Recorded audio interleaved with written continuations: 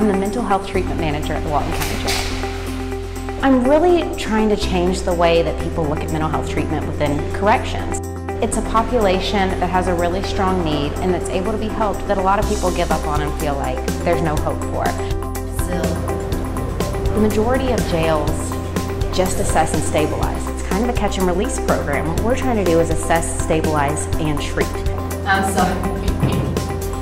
We want to make sure that we're helping people improve while they're here so that they don't come back to us.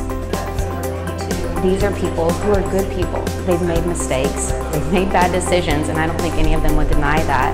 So, you know, it's just a good idea to have people here helping them.